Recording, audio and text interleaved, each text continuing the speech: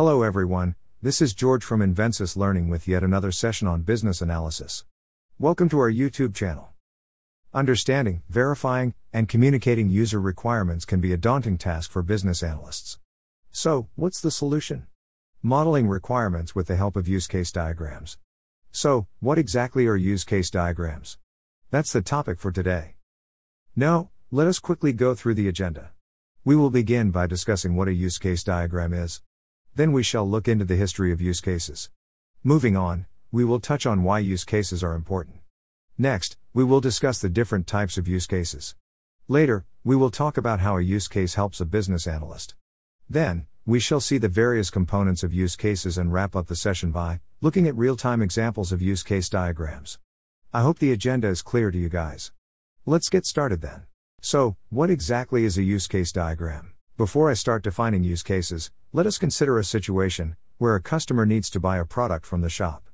He has a facility to use coupons to avail the discounts. The customer also has an option to choose an additional product along with it. So cool, right? Viewing from a business perspective, this scenario can be broken down into multiple features or stories, which can be represented with a use case diagram. Few use cases that came into picture in the given situation are: buying a product, using discount coupons, availing discounts, choosing additional product. Now, why are these called use cases? This is because a use case represents an interaction or a functionality of the system.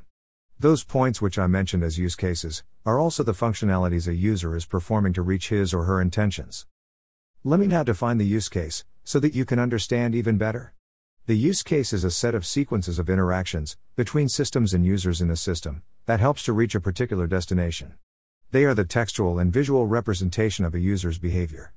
They specify the expected behavior, but not the exact method of how a user may react.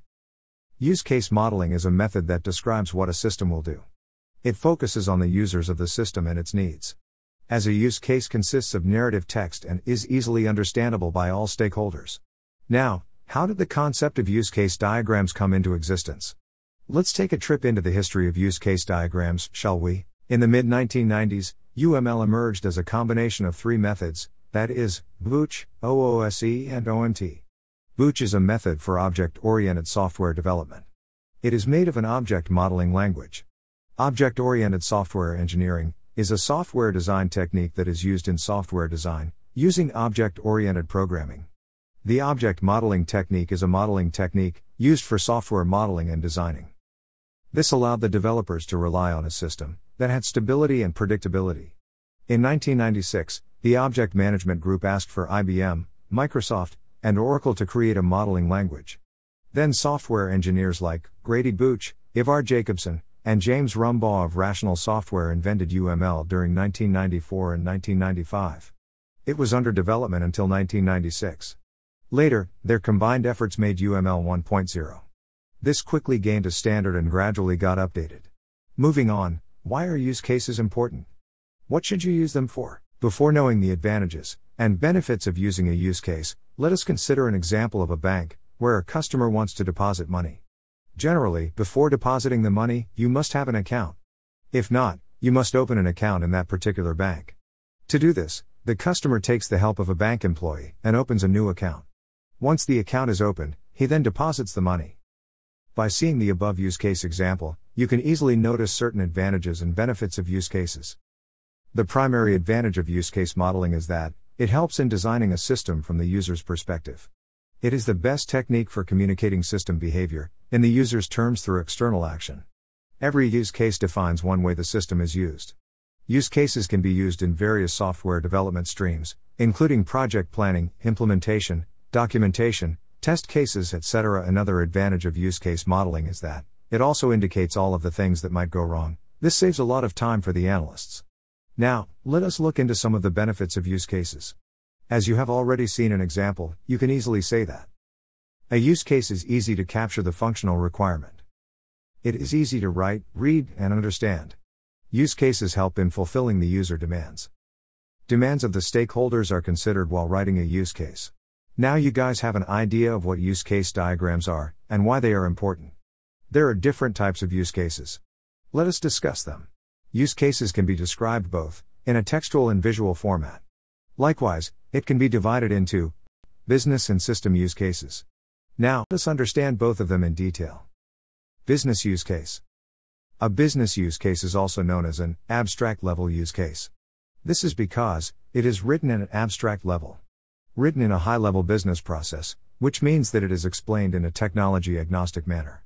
It involves a sequence of actions that the business process will involve. That is, sequences of different functions can be found. It gives an observable result that can be easily understood. System use case. A system use case is also known as an implementation use case. This use case is written at a lower level of detail, compared to that of a business use case, hence, it is a low-level business process. It includes specific processes that will be carried in a process, as it mainly concentrated to achieve the task effectively. It explains the end-to-end process. To tell you in simpler words, eat food becomes a business use case, whereas eat food before it gets cold becomes a system use case. Normally, many professionals will start writing the use case with high-level language, and continue with the low-level language.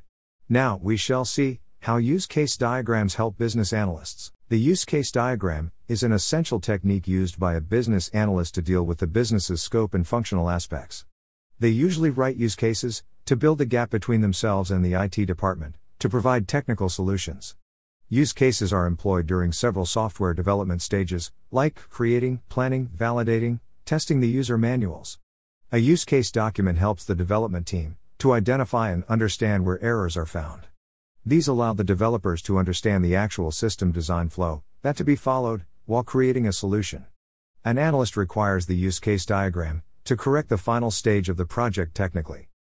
Getting the original functional requirements right using the UML use case diagram with the business is essential for business analysts. Analysts apply use case modeling for the following reasons. Create the requirements. Verify the systems. Models the goals of the system. Focuses both on the user system and real-time system. Now, let us go through the various use case components. A use case is a process of how a person uses that system. It is associated with software systems. Let me take an example of a school that is publishing the students' results on the website. Keeping this example, I shall explain to you the different components of a use case. The first one would be an actor. In general, an actor may include a single user, or a group of people, the machines, and the external organizations to the system. They are the ones who must interact with the system. In this particular example, the actors are teachers, an admin who uploads the results to website, student. The next use case component is the system. In simpler words, system involves the process that helps in reaching the result. The system is always enclosed within a boundary, and the different stages are present within the limitation itself. Inside a system, different use cases are mentioned, which are enclosed in an oval shape. As you already are familiar with the use cases, it's easy to identify them. So, the use cases would be admin uploading the results into the website, teachers verifying the uploaded details, students login, students entering the user ID and password, students checking for the results. The next use case component is the goal. This represents the required outcome. In our example, getting the result would be the goal. We have already seen some of the use case components, those are the essential ones. Along with that, some additional components must be included in a use case. Now, we shall discuss them. Additional elements that a use case can have are: the first component would be stakeholders. Stakeholders may be a person, or group of people interested in knowing the system's process. In our case, the school is a stakeholder. Preconditions are the next use case component we must consider before writing any use case. These are the external aspects that must be confirmed before a use case is processed. In our example, proper system connection becomes the precondition. Postconditions describes the state of the system at the conclusion. This is another component present in a use case. In this particular case, mailing the student after entering the right user ID and password becomes the postconditions. Business rules are another use case component. They are the functional rules that govern the environment where the process flow takes place. In the mentioned example, students must log in only between 9 a.m. and 2 p.m. becomes the business rule. Now, to make you understand clearly about the term use cases, let us consider an example and then explain it to you by showing you a use case demo. Now, to make you understand clearly about the term use cases, let us consider a movie ticket reservation system. Firstly, While understanding a use case, it is required to identify the different use case components and their part functionality. Once this is known, understanding becomes easy. As I have already told you, the system should be enclosed within a boundary as shown. Secondly, who all can be the actors? So, generally, actors are visually represented using a person. For this movie ticket reservation system, we can include a customer who is willing to watch a movie, maybe one or many. The owner who has the authority to either allow or deny the customers based on the ticket he checks. The gateway admin, who collects money to generate the ticket or to refund money and cancel the ticket. An administrator, who is responsible for uploading the movie into the database.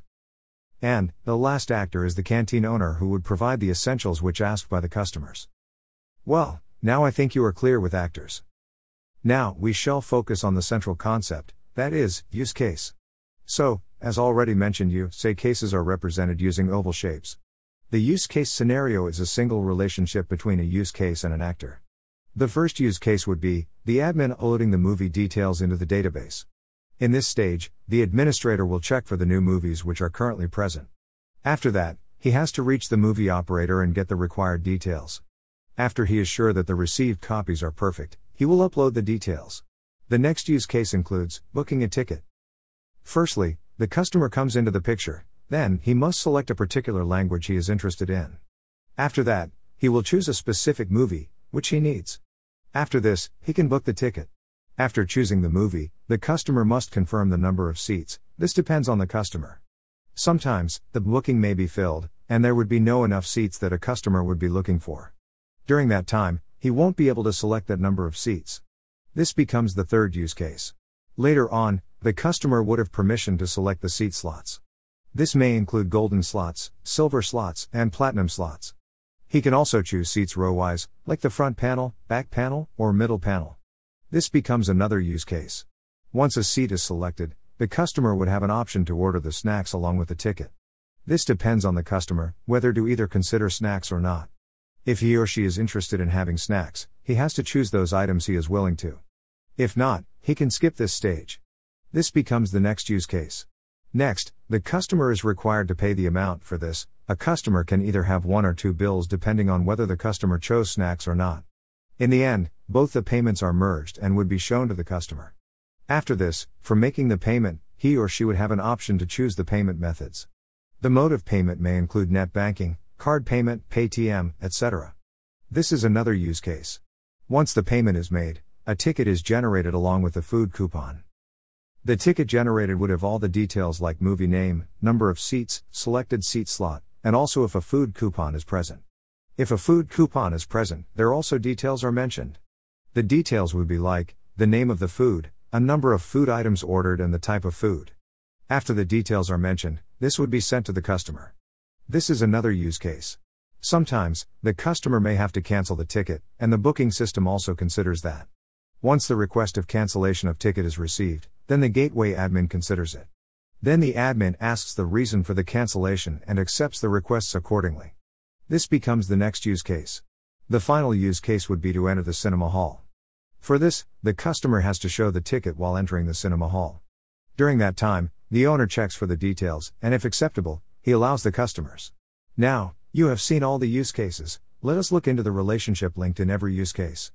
Uploading to the database, administrator and owner, booking a ticket, customer and administrator, number of seats, customer and administrator, selection of seat, customer and administrator, snacks, customer and canteen owner, payment, customer and gateway, ticket generation, gateway and customer, ticket cancellation, customer and gateway, entry, customer and owner. Well, I think the demo gave you an idea about the use case.